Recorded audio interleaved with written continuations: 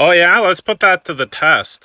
Hey conservatives, you guys are racist, misogynistic bigots that believe in outlandish conspiracy theories and parrot everything from Facebook memes. Can you discuss this without ad hominem attacks? Didn't think so. But come on, let's be serious here. You can't have a conversation with the right wing whatsoever these days. If you don't agree with the ridiculous memes, they're quick to either call you some sort of racial slur. For example, I get called a fucking spear chucker or a drunk all the time, savage. If you're a member of the LGBTQ community or the BIPOC community, God, good luck to you. But it's either some sort of racial slur, calling you a clown, a goof, or a libtard. Because, you know, bigotry, misogyny, you may as well throw some ableism in the mix. Conservatives are the most fragile people on the planet, and no conversation is to be had with them.